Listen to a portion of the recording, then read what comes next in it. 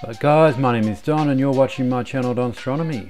This is part 2 of my travel rig video, and I'm going to be putting all the software on it and all the drivers I need. So if you like watching paint dry, you can have a look in the bottom left hand corner to see all that, and I hope you enjoy.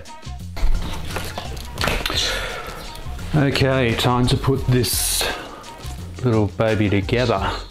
I think I've got all the software on I need. I know I won't have, and I know there'll be drivers, and I know there'll be conflicts, and there's going to be learning curves with N.I.N.A and everything.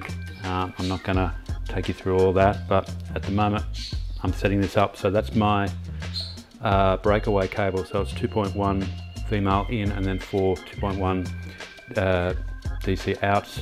So one will be for my mount, one will be for my imaging camera, and one will be for the PC eventually.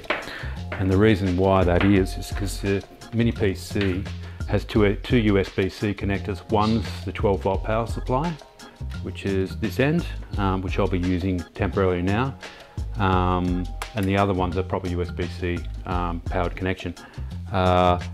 So what I'm going to have to do is get a 2.1mm cable on one end and a USB-C on the other, and I'm going to have to purchase that.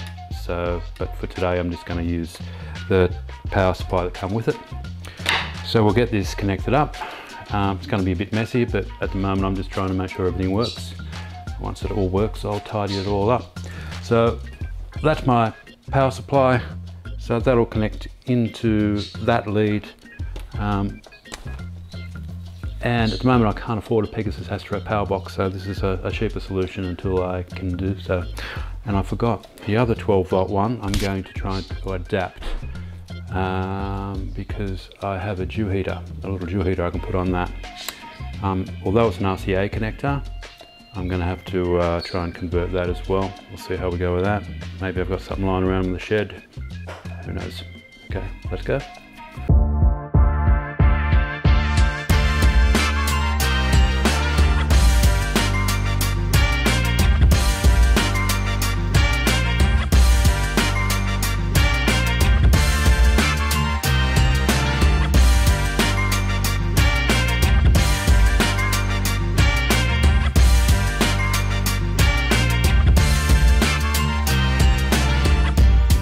So we're all powered up and I can hear my camera running, the fan going.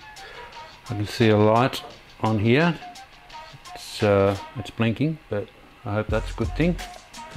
Now I have an issue, of course, and there's probably going to be a lot of these issues. I'm out of ports, so I've got one USB port, 2 USB ports, 3 USB ports taken up.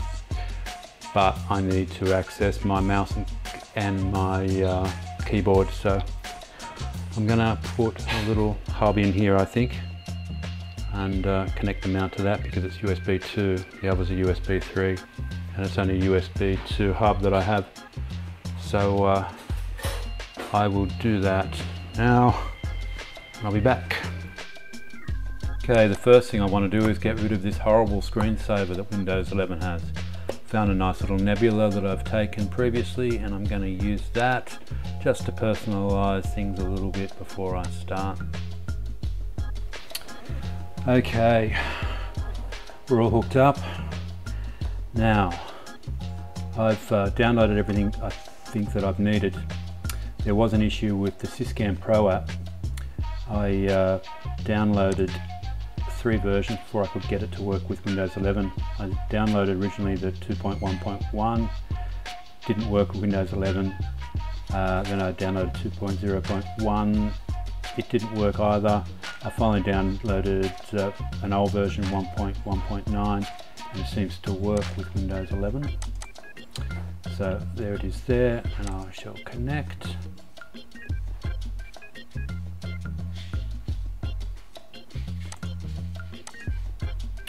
Now I'll fire up N.I.N.A. So I'm a bit clumsy on this at the moment. I've got to learn how to use this. Right, so my telescope's there. I'm using the Syscam app driver, and I'll connect. And it's successfully connected. Now Hopefully it will slew. A beautiful thing. Isn't that just beautiful? I can't slew it very much because I've got so much crap connected up to it. But you get the drift. Go back to park. Lovely. Whoop. Don't know what happened there. Go back to park. Anyway, with the guider as well, I've connected. I've got PhD2 up and running. I'll connect that.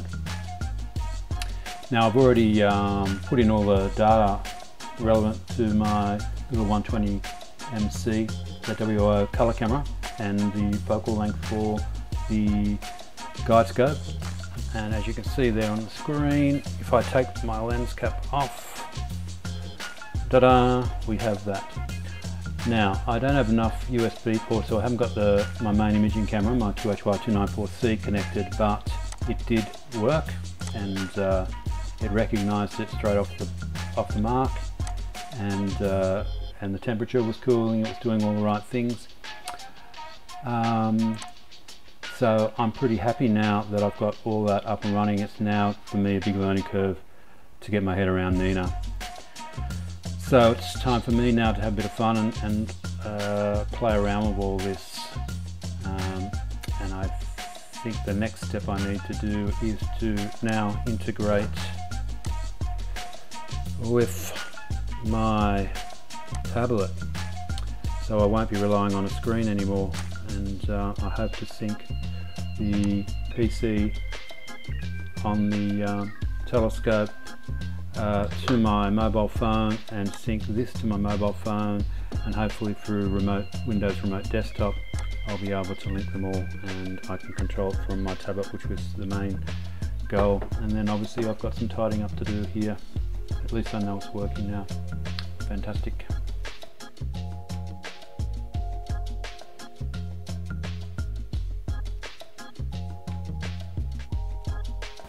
Okay, hopefully you can see this okay.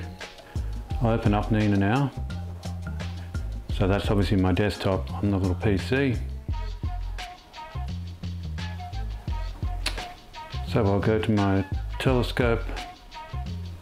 I'm just running the little mount off batteries at the moment. And I'll connect to that. Unpark. Hopefully we will be slewing now. Away we go.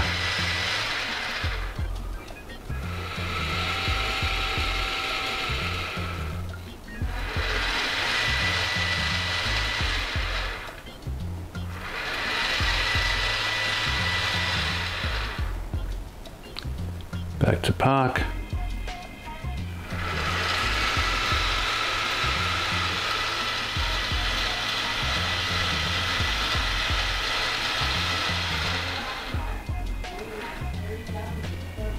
So that's pretty neat.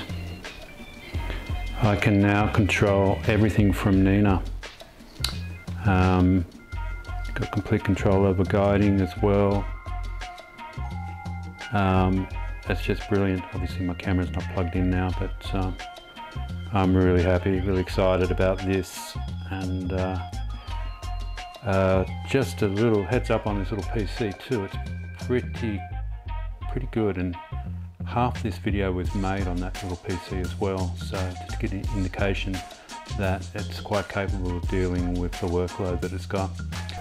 Well, thank you guys for watching. If you got to the end, I really appreciate that. And please, if you like the videos, subscribe. It really helps me out a lot. And next video, hopefully this little baby will be shooting a nebula, and we'll see the results of what it can do. I'll put it to the test and hopefully get something that's going to get me excited, because I really looking forward to using this little rig in the future. Thanks for watching.